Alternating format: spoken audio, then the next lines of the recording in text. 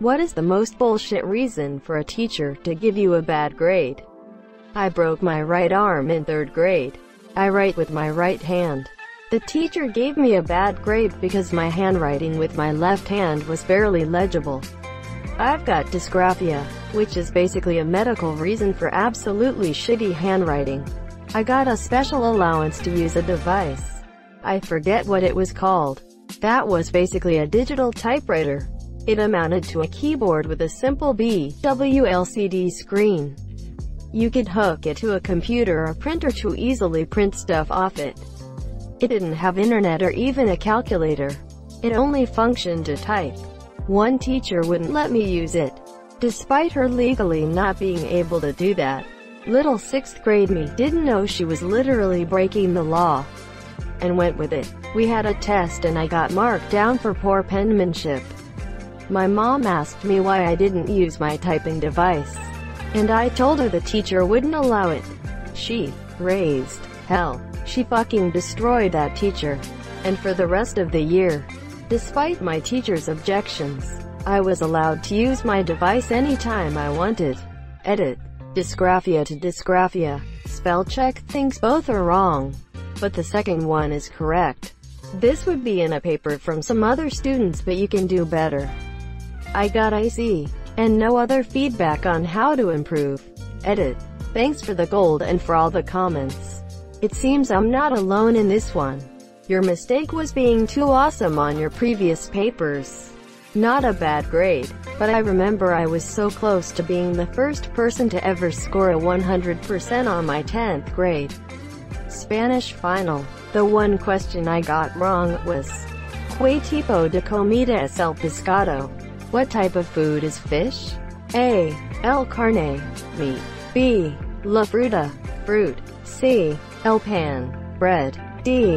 La verdura, vegetable. I of course picked meat, and got it wrong because my teacher insisted that fish isn't meat. She's a Catholic and eats fish on Fridays during Lent. According to her, the correct answer is fruit, because fish are sometimes known as the fruit of the sea. What the actual fuck? Cram your 99%. Senora, I've had bad Spanish teachers, but what? In the 90s my family didn't have a computer and I had no access to one. I spent a lot of time on a handwritten assignment for school and the teacher gave me a B. Writing as a comment. I would have given you an A if you had typed it up on a computer. I'm still bitter. I knew a girl in the early 2000s who used a typewriter because she didn't have a printer or a floppy disk reader in her computer. In high school, I used the word lascivious to describe a character in a book and my teacher didn't know what the word meant, so logically, he took off a point. You just reminded me of a teacher that thought evince was just a misspelling and took off points. Still salty about that. Oh my god. You just reminded me of the time my high school teacher didn't believe unison was a word. That's ridiculous. She should know a unison is one buffalo standing by itself. If there are two buffaloes then it's bison. Because he didn't read my paper. It was a university class where Ata was responsible for grading the papers.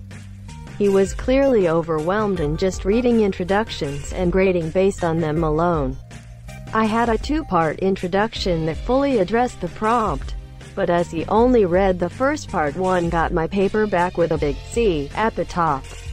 I ended up getting full credit after I challenged the initial grade. Glad you had a better result. My first large college paper, for a pre-Civil War history class. Freshman year came back with a giant red D written on it with practically no feedback.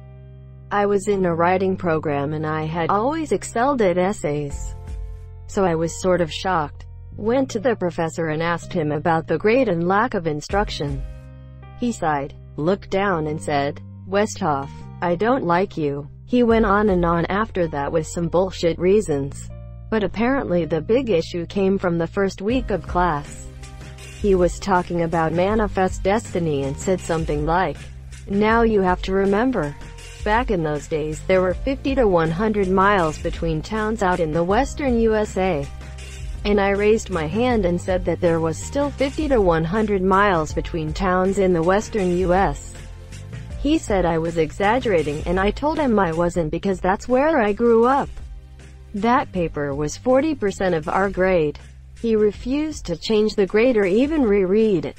I scraped a C+ in that class, and I was so fucking proud of that grade even though it was the worst grade 1 received in my life. At the end of the semester, I decided to ask him for his grading documentation to see if I could challenge the paper with a school, but he claimed he had already thrown it away. I found out later that was bullshit too, but I didn't press any further. She gave me a 0 because she didn't think I read the book. She said I would have gotten a 75% if she thought I read it. 75% of the test questions right supposedly means I didn't actually do the reading. Still one of those things that pisses me off even 10 years later. Why wouldn't you give her a verbal synopsis of the book when she said you didn't read it? Because they didn't read it? Clearly edit, comma. But how do you know I didn't read it? Quote, are you talking back to me, young man? Quote, I'm legit asking you. Don't take that tone with me. Quote, me, defends myself with facts and logic. Adult, I'm sorry, I don't speak disrespect. My teacher lost my coursework on the bus home. I refused to redo a year's worth of work in 3 weeks, and I got taken from an A to AC. Bullshit. School sided with hi monsieur. What kind of school allows a teacher to, I assume, admit they lost coursework and have the school go, oh well, student's fault, minus points? That makes no sense to me. This happened at my secondary school as well. The teacher won't admit to losing the work, and then it becomes you versus them on if you actually submitted it, or they lost it. I've never seen a student win this argument. Got points off because of the bad grammar in the quote I used. The quote was Oppenheimer's I am become death, destroyer of worlds. I had a bitchy religion professor back in junior high school. She lowered the grade of another student because they had written in the exam that when Moses got the 10 Commandments there was lightning when the correct answer was thunderbolts. 4th grade, the day before Thanksgiving break. There was no work to be done, of course. So we had a busy work art assignment. We were all handed graph paper and told to color each of the squares either yellow, orange, red, or brown. And once we finished, we were supposed to cut out corn shapes to make Indian corn decorations. I already thought this was stupid, and filling in all the squares was tedious. So I traced the corn shape on the graph paper and only filled in the squares that would end up as part of the final product. This meant my decorations looked the same as all the others. But I didn't waste time filling it squares that would just get cut away. When the teacher saw what I had done, she gave me a 50 for skipping work. We had a similar busy work assignment in a German course I was in when a substitute teacher was there who couldn't speak German. We got to watch a German game show that was basically all trivia, and a sheet that just asked the same questions as the game show, which obviously showed the correct answer afterwards. So a lot of us smart people thought, fuck it, I'll watch at 2x speed, or jump around the video to the points where it's asked and answered, and ignore all the filler. Sub was very unhappy that we were doing the work efficiently just because the point of it was to get exposure to the language. I get that, lady, but we're still doing the assignment, and the instructions were for us to work on other running assignments for that course afterwards. Anyways, either way I'm thinking German the same amount of time. She was upset because she didn't want high schoolers with time to kill. My friend failed French because she had a French accent, and the teacher couldn't understand her French because she was American. My friend had spoke French since she was 4. Took Spanish class in high school. Half the class was either born in Mexico or first-generation American with Mexican parents. But apparently Mexican Spanish isn't real Spanish and would make them down for having accents. A friend of mine got a -1 for scratching his head. Our teacher said he was faking it. I guess that teacher had too many bad experiences with women who faked head scratches. A spelling test. Not graded by the teacher, but by the kid next to us. Kid named Anthony decided all my words that had letters U and E were switched and marked pretty much every word wrong. They weren't. Like, this was probably in 3rd grade, so my handwriting was chicken scratch. But that was really stupid. To me, I was upset, since it was the first time I failed something in school. Go to your window right now, and scream at the peak of your ability, #***, fuck you ***,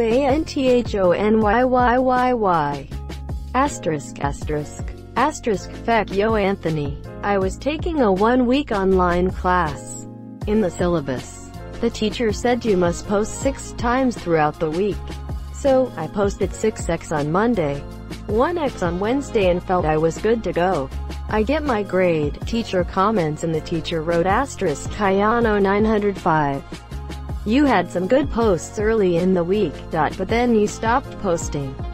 So in had to mark you down **. I was annoyed by this, but then realized it was the last online course in the program, and frankly I didn't care. I still graduated, and that certificate is proudly sitting in my junk drawer for all to see. Taking online courses now, and the rule in almost every single class seems to be 1 post and comment on 2 of your classmates' posts. Every week it's the same posts. Less than topic greater than is really interesting and important. I really learned a lot, especially about less than quote from lecture slide greater than. Then a few responses saying, I really agree. Less than topic greater than really is important in today's industry. Quote, please. It's so frustrating because they are trying to force discussion, which is the first mistake because it's not organic. And the questions really aren't the best for discussions. It's like discussion topic. Is 1 + 1 = 2? Quote, shit, now I've got to figure out how to stretch the answer yes into a whole paragraph of why 1 + 1 = 2. Then I've got to get 2 paragraph replies to classmates which can't just say I agree. Unless the discussion is opinion-based, then it seems like a mistake to make it a discussion. There's one correct answer. You're not allowed to write that you agree. So 99% of people's answers are usually generic statements or just like the same random fact that everyone else is adding in. Staples were not in the right spot for my essay even though I had them in the top left corner. Like always, that's when you know the teacher doesn't like you and is literally looking for petty reasons to take points off. We had weekly spelling tests in my 11th grade English class, which I thought was a bit remedial by that point and probably said so in a not completely diplomatic way. The teacher even made you write any words you got wrong 5 times and hand that in to her by 10 of the class. I would typically get perfect scores on them, but one time I got a test back with no actual errors marked as of 0%. My teacher's explanation was she saw me talking to someone in our free period before class who ended up doing poorly and that was my fault because I distracted them from possibly studying. What? How does this make literally any sense? For the final submission of my graphic design college qualification, the brief was to design branding for a pub club. I got a B, because my concept was too cool. The sheer mind-fucking bullshit of that actually knocked me so hard that I didn't even bother pursuing it as a career beyond the course. I work as a designer. Did they really mean it didn't fit the brand? Let's say the prompt was design an identity around this old local pub that's been here for 100 years. They want to update the logo and menu while still keeping with some of the traditions and iconography found in the old identity. Now, if that's the prompt, too cool is a nice way of saying it's not hitting the correct demographic or accomplishing the goals laid out in the prompt. You've made a hipster logo for a mom-and-pop shop. The brief was pretty basic and open-ended. It was basically along the lines of, a brand new night spot has opened in the city. It's a pub during the day. and converts to a club after hours. Design and develop a brand to promote this new place in the city. She apparently pictured a sort of dive bar in her head when writing the brief, but it was never made clear, and she never once mentioned it when looking at the interim development stuff as I worked on it. Over the month we had to finish it. I could have changed tack at any point, but she never course corrected me. Thank you so much for watching and have a good day.